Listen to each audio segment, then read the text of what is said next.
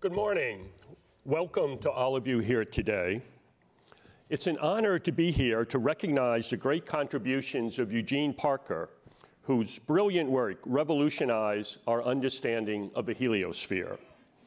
My name is Rocky Cobb. I'm Dean of the Physical Sciences at the University of Chicago and a professor in the Department of Astronomy and Astrophysics. It's my privilege to welcome our distinguished speakers. Dr. Thomas Zurbuchen is the Associate Administrator for the Science Mission Directorate at NASA headquarters in Washington. Dr. Zurbuchen previously served as Professor of Space Science and Aerospace Engineering at the University of Michigan. His research focused on solar and heliospheric physics. He was also the university's founding director of the Center for Entrepreneurship in the College of Engineering. Dr. Zurbuchen has been involved with several NASA science missions.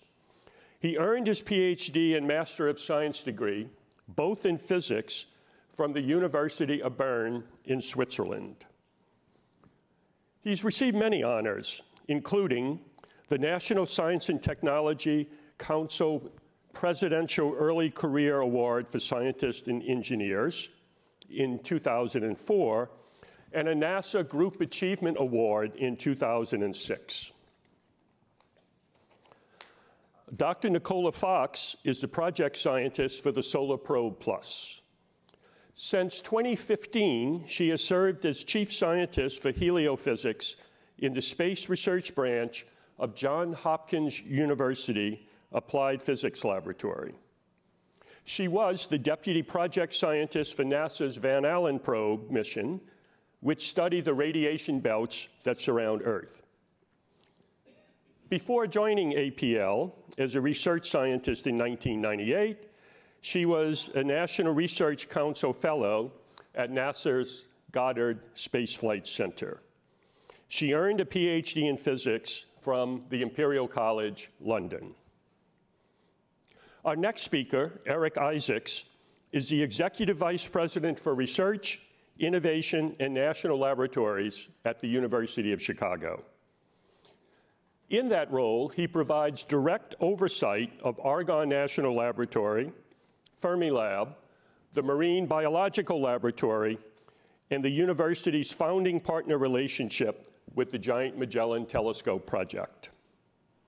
His responsibilities include furthering the university's effort in computation, data science, and innovation in Hyde Park, including the Polsky Center for Entrepreneurship and Innovation.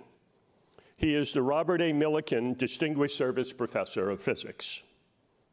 He previously served as the university's provost and as director of Argonne National Laboratory. Dr. Isaacs earned a PhD in physics from MIT, and he is a condensed matter physicist whose work focuses on quantum materials. Please join me in giving a warm welcome to Dr. Eric Isaacs.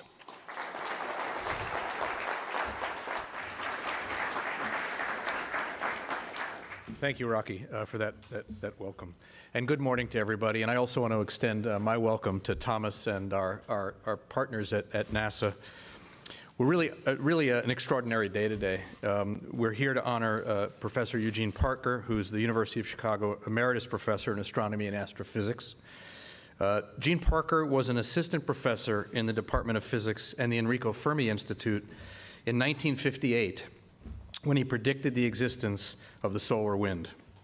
It was a fundamental insight that forever changed the way in which we understood the sun, the heliosphere, and in general interplanetary space. To give you an idea of how transformative this idea was when he first proposed it, until this discovery of the solar wind, this prediction of the solar wind by Professor Parker, scientists regarded the space in between planets outside the heliosphere as essentially a vacuum. So this was really a transformative idea at the time. And really, by and large, this and other projects that Professor Parker led really led to define, let's call it heliophysics and the study of the sun. Now, when the idea first came out, there was a lot of opposition to this idea, what I'd call a revolutionary idea. It was quite strong. His first paper, which was submitted to the Astrophysical Journal, was rejected by its 2 referees. The paper, interestingly enough, was saved by another colleague of ours, Professor Subramanian Chandrasekhar, Chandra, who spent nearly 60 years at the university as a faculty member and who later received, as many of you know, the 1983 Nobel Prize in physics. So Chandra clearly understood that important insights into the nature of the universe, into science in general, were not always warmly welcomed at first. In fact, Chandra himself had been ridiculed when he, a generation earlier, had predicted that massive stars, much more massive than our own sun, could collapse into something he then called black holes. Less than 2 years after the paper that was published, the paper on the solar wind was published, Professor Parker's theory, his prediction was actually confirmed directly by satellite observations of the solar wind. And the rest, of course, is history. Professor Parker later became the Chandrasekhar Distinguished Service Professor, and in 1999, NASA named its flagship mission for X-ray astronomy in honor of Chandrasekhar, whose timely invention ensured that Parker's insight received the public platform that it deserved. So these interconnected relationships between NASA and legendary astrophysicists at the University of Chicago are neither unique nor coincidental. This university has been at the forefront of astronomy for over 220 years, ever since the very first light at the Yerkes Observatory on May 1897.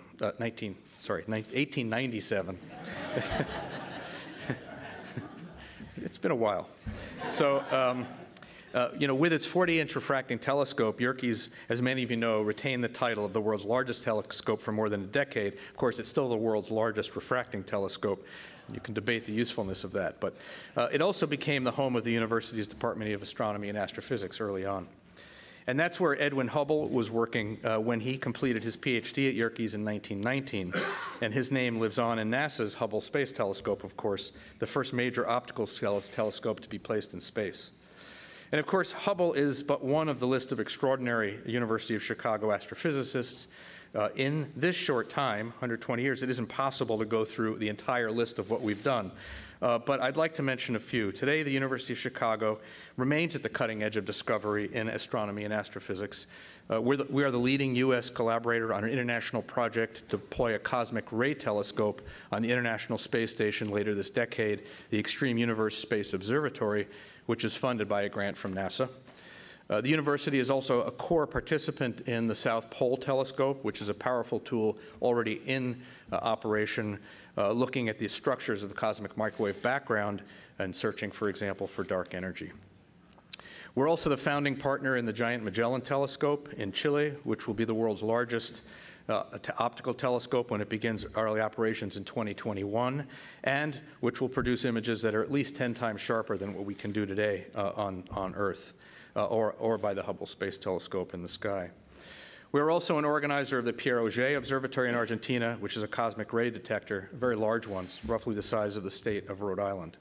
So these exceptional tools of discovery are matched by our outstanding faculty and other university researchers.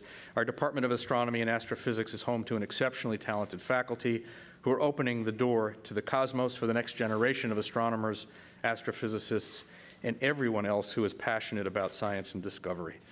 So, suffice to say, we're very proud to join NASA in honoring Professor Parker for his revolutionary vision of the cosmos, of the sun, the heliosphere, and for his seminal contribution to plasma astrophysics.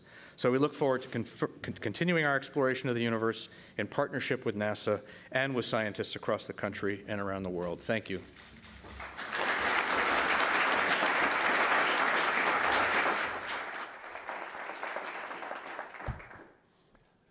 Thank you, Eric.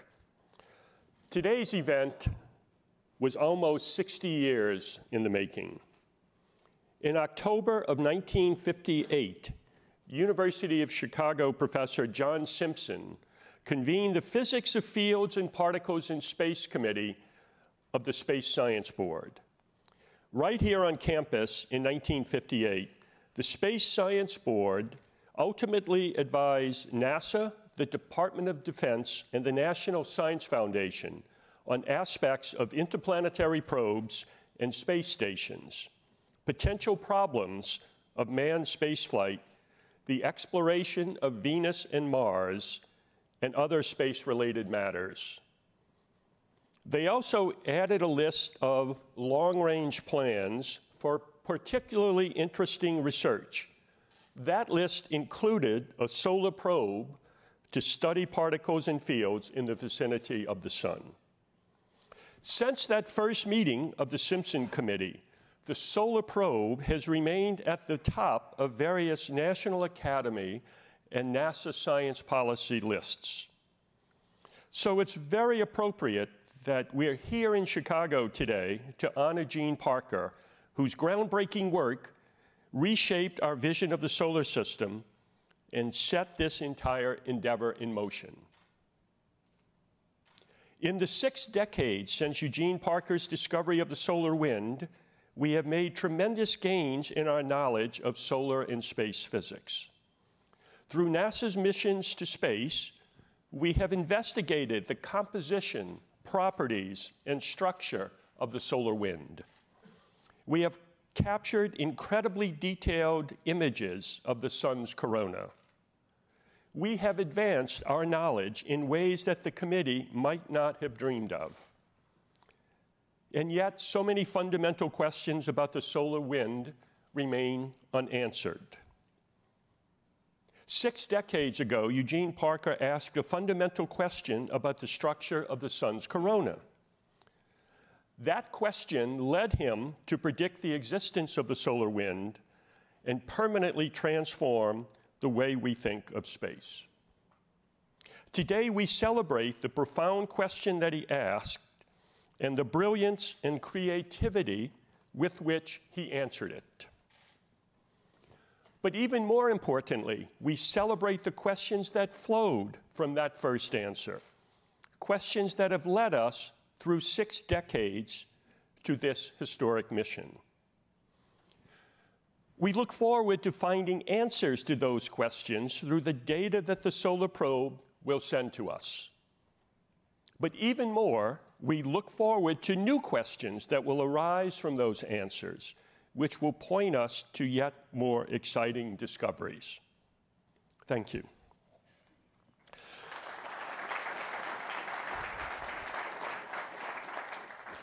We would now like to share with you a video about Gene Parker and the impressive work that has brought us here today.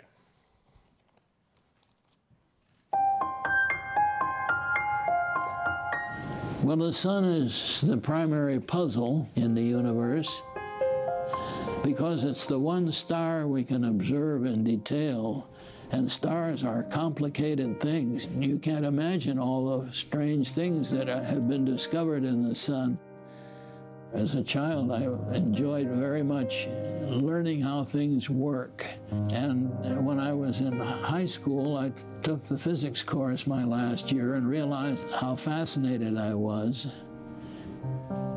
When I first stumbled across the mathematics that established the solar wind, it was 1957. I was 30 years old. C over V equals. It's so simple. 4 lines of algebra. In my first 2 or 3 papers on the solar wind does not appear. I talked about solar corpuscular radiation, and then I sort of realized it's a flow of gas. And it sort of hit me, it's the solar wind. When I wrote the first paper, as far as I was concerned, it was open and shut.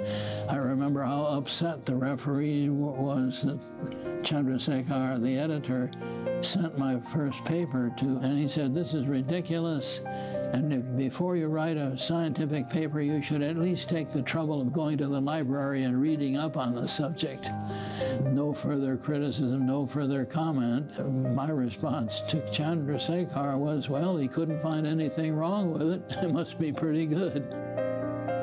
I've always looked upon myself as a physicist, learning new tricks by looking at nature. The space, the whole galaxy, the whole universe. I know no better place to find new physics.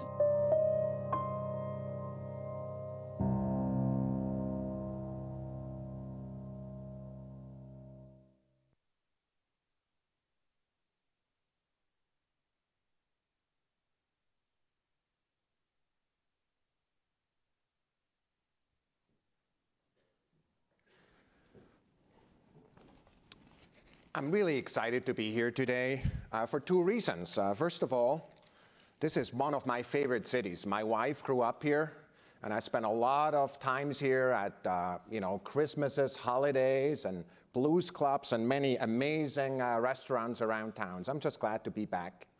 But more importantly, I'm so excited to be here because of Eugene and everything you have done for this amazing field of science that I'm part of at NASA. What I'd like to do is really point to the fact, of course, that the way we look at this science today through the many telescopes that are out there as a result of the work that you have done, Gene, nature has become more beautiful, more complex, just like you said, but more beautiful. Look at this amazing image here by one of the recent NASA missions. You also pointed out, of course, that the way this started, the story is with comets. The first line of your paper in 1958 pointed to observations of comet tails that basically said that these tails, this is a really rapid one, flying near the sun really quickly, and interacting with a coronal mass ejection as measured by stereo, but that these tails really indicate that there are fast winds. And these fast winds, of course, people really couldn't imagine, because what they thought about is that the sun would just like slowly bake off, and a really small kind of breeze would happen there. Oh no, that space between the planets is a lot more exciting, with a lot more science going on than anybody predicted. Of course, just a few years later, your prediction was confirmed with Mariner 2, that was outside of the bow shock of the Earth and saw the supersonic solar wind, just like you said, approximately the temperature that you had said, density a little bit less perhaps than you said in your initial paper. If I ever write a paper that's accurate, I'll be really, really glad. But this is from Mariner 2. In addition to that, of course, what that spacecraft did and then subsequent spacecraft, they also observed the magnetic field shape that was later in the same paper that you predicted, a magnetic field that we refer to as the Parker magnetic field. And so it's that observation that was also made. So really making this a huge home run, and really one of the biggest kind of discoveries, I believe, in solar and space physics, or heliophysics, as you pointed out. Once you have the solar wind, and you know its speed and its density, you have a guess about the magnetic field and the structure of the galaxy, which is another subject area that you focused on, the recognition that there's magnetic fields out there, and that this universe is not just gravitational, it's really magnetic, and there's important impacts that happen. Once you know the solar wind, you can guess how big that bubble is, that kind of space that is filled by the sun. We refer to it as the heliosphere, and only about 5 years ago did we cross through that boundary into our galactic environment, work that our friend Tom Kermici is sitting right here, and his colleagues on Voyager have done amazing work with. And basically, we're right now on the outside with one of these missions, we believe, looking at, for the first time, that galactic environment. Again, a magnetic galactic environment of the types that you have predicted, whereas the other Voyager is kind of still sneaking up on that boundary from the inside. Going back to our near-Earth environment, of course, what we have right now is these missions out there. We call them magnetosphere multiscale missions, and what they're observing is an important process that you talked about really early on. With SWEET, you talked about the merging of magnetic fields and the important interactions that would happen if these magnetic fields, in fact, coalesced and reconnected. We talked about that process as reconnection. Only just a couple years ago, or even this year, there are new science papers out there that talk about the first really in situ multi-point observations of these processes that are important, not just near Earth, where we observe them right in front of our door, but they're universal, because we observe these processes around astrophysical objects around other planets in many different places in the universe. And so that's another one of the seminal papers. But going back to the sun, like who would have guessed how amazing the sun looks? Look through the kind of eyes of somebody who understands that there's magnetic fields there. The corona, the atmosphere of the sun, of course, is heated to a temperature much higher than the surface of the sun because of processes we're still trying to learn about. You wrote a paper that basically talked about microscopic kind of nanoflare type of heating events that will be at the heart of that heating, the amazing structures that we see there. And there's a lot of evidence and papers that we see in the literature even today that basically point to the fact that this is much more likely than we ever would predict. But we want to go check. And that's really where kind of the culmination, I believe, of the research that we've been doing in this field in solar and heliospheric physics and heliophysics in general is, and that is about the solar probe mission. We want to go down there, take the challenge of going in the worst kind of thermal environment in the solar system, survive that because we built the machines robust enough to do that, measure the environment there and really prove and find what the kind of heating processes really are that in fact make the corona hot and accelerate the solar wind. Now, NASA has named about 20 spacecraft after distinguished researchers like Hubble, Chandrasekhar, and Fermi, all of them with Chicago ties, many others, about 20, not many. There's a lot more Nobel Prize winners than people that have been have spacecraft named after them, so about 20. However, NASA has never named a spacecraft after a researcher during their lifetime. Well, ladies and gentlemen, we're about to make history. It is my great honor, a few days before your 90th birthday, Gene, to announce that we're renaming the Solar Probe Plus spacecraft to be known from now on as the Parker Solar Probe. Congratulations.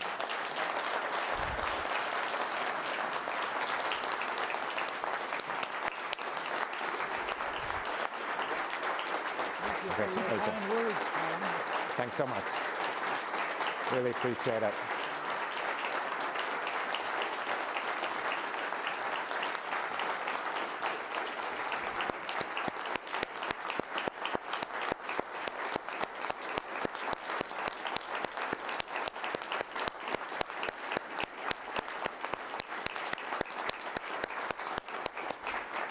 Go ahead, Gene.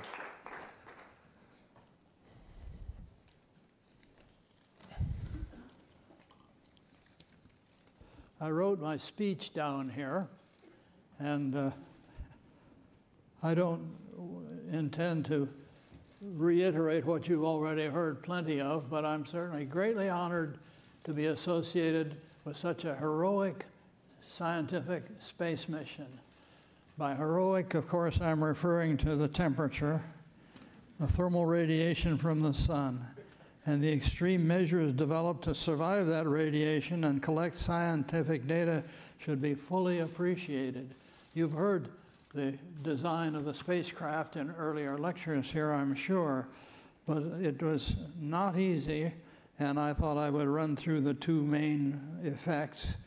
For instance, the initial development of solar probe concept at JPL showed the extreme technical possibility of a spacecraft surviving an orbital plunge into 4 solar radii. Essentially, JPL went for broke. They designed a fabulous spacecraft, and the sunlight, and this is what grabs me, the sunlight is 3,000 times more intense at 4 solar radii as it is out here of Earth. It really is something amazing. Unfortunately, only very restricted instrumentation can survive because the spacecraft serves as a heat shield, and you do not dare poke anything out from behind that heat shield to make a measurement. So there's some exceptions to that, but you're very limited. The next go at the problem was Solar Probe Plus, as you all know, and the Applied Physics Laboratory designed for a slow approach inward to 9 solar radii, where the sun is only 570 times more intense than it is here at the orbit of Earth. And it is possible to operate a complement of instruments peeking out from behind the heat shield for an extended period of time. One of the drawbacks of the original solar probe was that it's all over in a few hours at the 4 solar radii. As a theoretician, I greatly admire the scientists and engineers whose patient efforts together converted the solar probe concept into a functioning reality ready to do battle with the solar elements as it divulges the secrets of the expanding corona. So, hooray for Solar Probe. Thank you.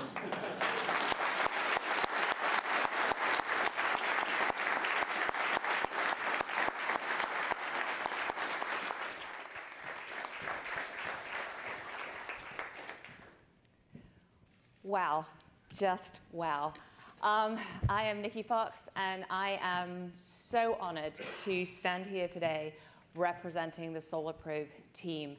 And this isn't just the team that's building this particular mission, but I really feel it's the thousands and thousands of researchers who've poured their heart and soul into making this mission a reality over the last 60 years. Solar Probe is going to be the hottest, fastest mission. I like to call it the coolest, hottest mission under the sun. We are going to be moving at blistering temperatures. We are going to go right up into the corona.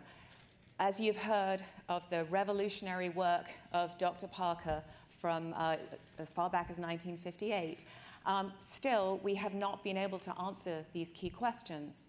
There's been so many NASA missions who've made tremendous advances. We've done so much with remote sensing. We've been inside the orbit of Mercury, and we've done amazing things. But until you actually go there and touch the sun, you really can't answer these questions. And these questions are so simple. Why is the corona hotter than the surface of the sun? That defies the laws of nature. It's like water flowing uphill. It shouldn't happen. Why in this region does the solar atmosphere suddenly get so energized that it escapes from the pull of the sun and bathes all of the planets? We have not been able to answer these questions without actually taking a probe into the sun. And we're going to be moving at blistering speeds. We will be moving at about 430,000 miles an hour. That's about 118 miles a second. Wouldn't you all enjoy your morning commute at that speed? We're going to be 7 times closer than any other mission has ever been. And we will repeatedly swoop through the corona, making these measurements. So why has it taken us 60 years to be able to do it? Because honestly, the materials didn't exist to allow us to be able to do it. The very first thing we had to do is make a heat shield, and we love our heat shield. Our heat shield was developed using NASA research money. It was led by APL together with the Whiting School at Johns Hopkins and many other contributors who'd actually designed a carbon-carbon composite to be able to not just withstand the temperature, but also we're doing 24 orbits. So we actually go hot, then cold, then hot, then cold. And getting something that will withstand that kind of thing is really revolutionary. We also had to design new solar panels, keep them cool. They're kind of on like a shoulder joint, so they move in and out as we go close and further away from the sun. And we're so close to the sun that just the little fingertips poke out from those solar panels, and that generates enough solar energy for us to be able to operate the mission.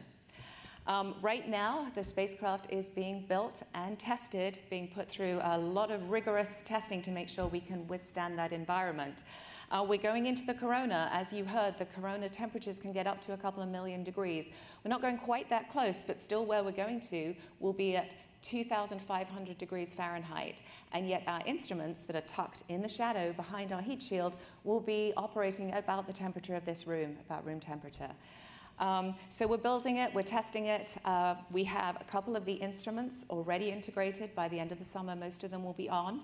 And it is my pleasure to be able to introduce you to representatives of our science team, our principal investigators from the payload. So in the order that you're sitting, I will introduce Justin Kasper from the University of Michigan.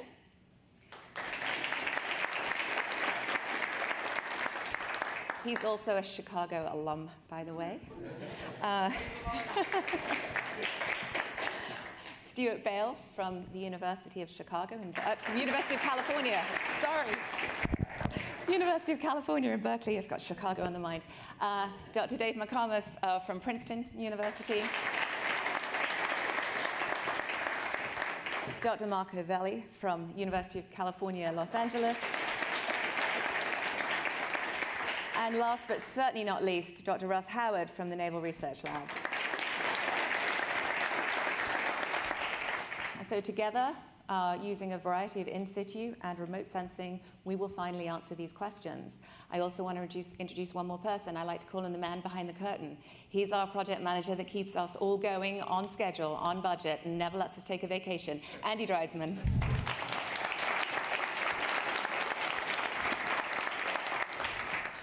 So what's next for us? So I said we are building, testing, integrating the instruments, biting our fingernails. In the end of this year, we will actually move to Goddard, where we will do some final testing, including the kind of nerve-wracking thermal environment, where we make sure that everything's going to work in that environment. From there, we go down to Florida, and we launch on a Delta IV Heavy. And we also have a third stage, and that's because we need to be moving so fast so that we can kind of surf around the sun, make all those measurements, and not get pulled into the sun. We go to work straight away. Just 8 weeks after launch, we encounter Venus for the first time. We do a Venus flyby. Now, many of you are used to hearing about gravity assists where we actually accelerate the probe. We are very generous. We are giving energy to Venus. We're actually using the Venus flybys to just trim and really precision of where we need to be to actually hit our solar orbital targets each time. Just 8 weeks after that, we will encounter the sun for the first time. We will do our first closest approach. Following that, we will do another 6 Venus flybys over the course of just under 7 years. So we kind of gradually get closer and closer and surf more and more gracefully in towards the sun until we're just under 4 million miles or 10 solar radii. Now, 4 million miles may not sound that close to you, but if the Earth and the sun were separated by 1 meter, we would be at 4 centimeters from the sun. So it's actually very, very close. In fact, so close that we'll be in a region that you yourselves may be able to see this summer. During a total solar eclipse, you are able to see the hazy corona around the sun.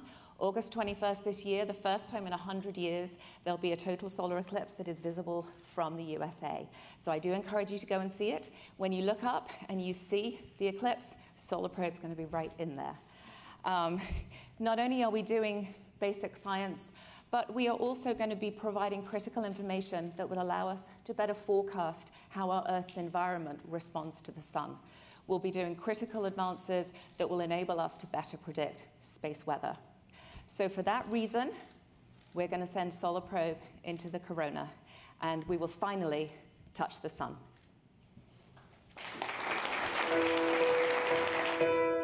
NASA's Parker Solar Probe mission is about to embark on a historic journey to our very own star, the Sun. Named for Dr. Eugene N. Parker, whose contributions have revolutionized our understanding of the Sun, Parker Solar Probe will usher in a new era of exploration. It's a mission of extremes. The spacecraft will plunge through the Sun's atmosphere, called the corona, and fly closer to the Sun's surface than any spacecraft in history. More than 7 times closer. The Sun's surface is hot, at temperatures exceeding 10,000 degrees Fahrenheit. But the real surprise is, its atmosphere is even hotter, 300 times hotter. Facing the corona's brutal heat and radiation conditions, Parker Solar Probe will finally provide answers to some of the most important questions about how our sun works.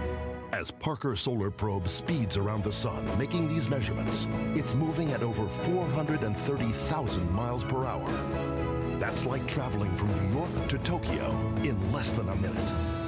This mission is the culmination of 60 years' work by the best and brightest scientific and engineering minds.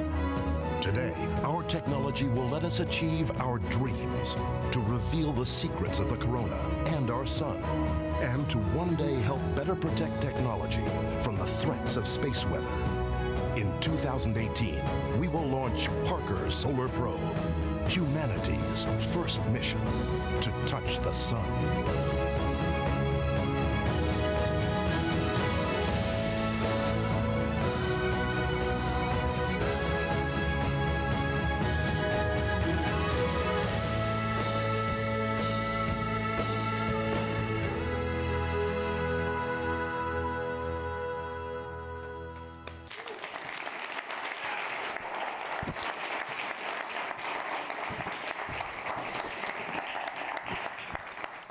Okay, I'm sure there's not a dry eye in the house of anyone who's actually associated with that mission. Okay, so it just remains for me to say that to Dr. Parker that we are going to be flying a chip on the spacecraft. We're going to put some photographs of you and your seminal paper from 1958. We're also going to have it on a mounting plate, and we would like to invite you to write whatever inscription you would like us to put on that plate and send to the sun. And then the final thing I have to do is it's my great honor on behalf of the whole Solar Probe team to present you with the very first scale model of Parker Solar Probe.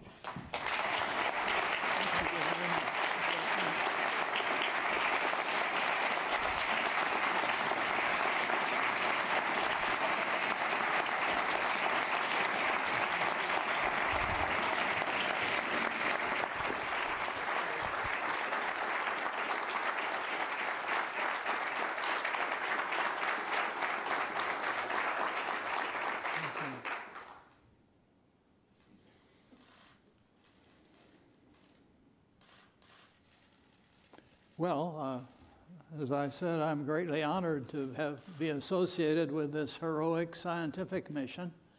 And I was just examining it here. I guess I need some instruction as to what all the things are here. So thank you very much.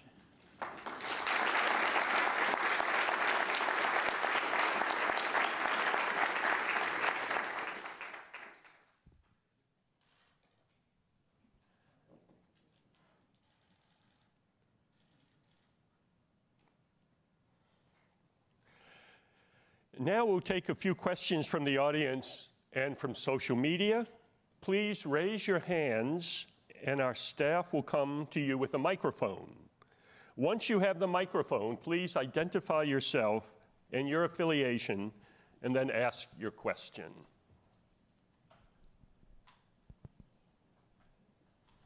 Yes, a question from this gentleman in the front. Yes, you need a microphone. And identify yourself. No one here knows you. My name is Eric Isaacs.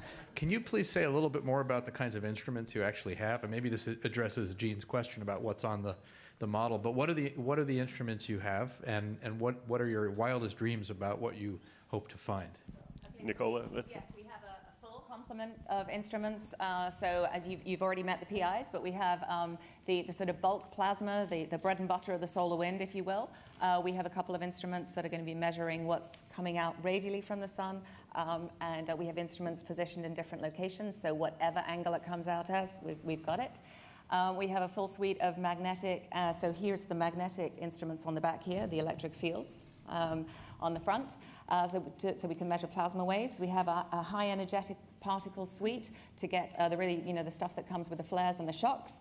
And last but not least, we have a white light imager called Whisper that is going to be taking pictures of the structures that we're about to fly through. So it will help us put into context what we're seeing. Wildest dreams, I want to go and explain Parker's paper. That's what I want to do. Great. Thank you, Nicola. Let's see, we have another question right there. Hi, Charlie Wojciechowski from NBC5 in Chicago. Why is it important to send this into the sun? Why is it important to touch the face of the sun rather than just brush closely by it and preserve the satellite? So we will brush closely by it. We're obviously not going to go right up and touch it, but If you imagine, you can learn so much from looking out the window.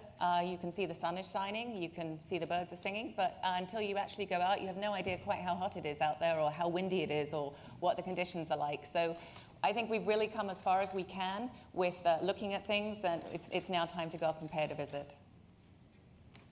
Now we'll take a question from social media.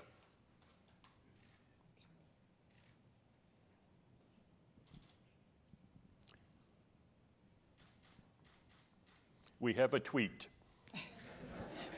We do have a tweet.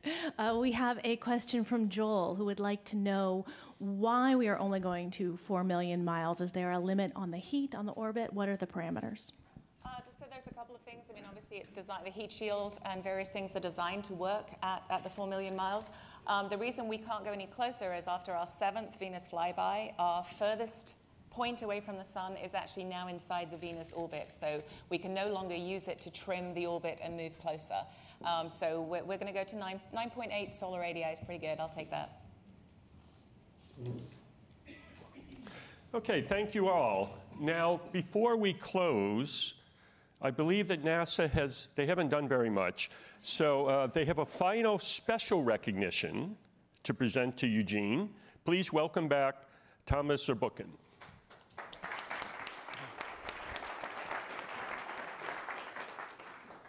Kleenex up here. You're good, you're good.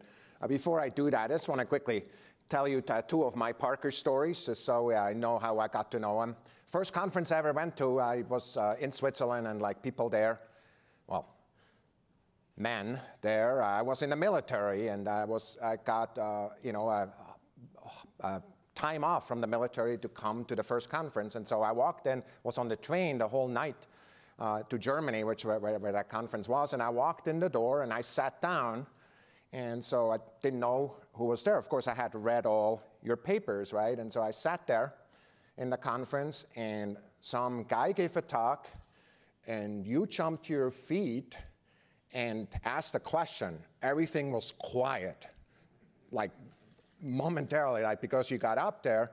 And he asked a really good question. Were really nice. He struggled. He really lost his footing. You know, you're preeminent person in that field. You don't want to get hard questions from Gene if you can help it. But anyway, so he did a good job. You were really nice to him. I asked everybody, who is this guy? Why is everybody stopping?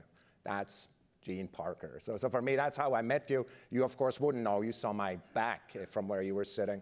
I'll give you another story, and that is when I invited you to a seminar to the University of Michigan. I thought it was really important that students saw the kind of leaders that you are, and I basically asked you, you were hanging out with the students, very generous with your time, just like you were in that first conference when we later met. But the time you spent there, I basically asked you, how do I introduce you, Gene? You know, like I could, talk about the kind of things we talk about here.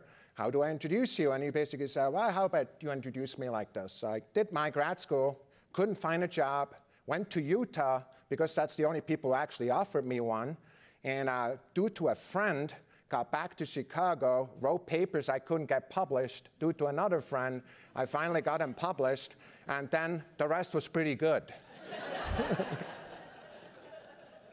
See what I liked about this? I said, why would you want me to introduce you that way? And he basically said, well, these students need to know that even if you're successful, it's going to be hard from time to time. And many of the most important science discoveries that we have are a little bit controversial at the beginning, or very, very, very controversial, like you have. So those are kind of two of my anecdotes I want to talk about. And for the next thing, I'm going to ask you, Steve Clark, you're the Division Director of Heliophysics, to come up. What I want to do first is talk to you about the Distinguished Public Service Medal of NASA, and it's the highest form of recognition awarded by NASA to an individual who is not a government employee. It's awarded based on the merit of that person, on the excellence towards NASA and the nation, and it's that medal that we'd like to give to you now.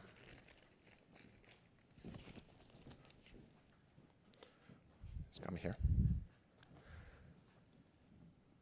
So what I'm going to do is read the dedication, which is signed, of course, by the administrator. This is only the administrator can give that medal, and it is for a lifetime of extraordinary scientific achievement and outstanding leadership in space science and NASA's space program. Gene, it's an honor to give you that medal. Congratulations. Thank you, Tom. That's a pleasure.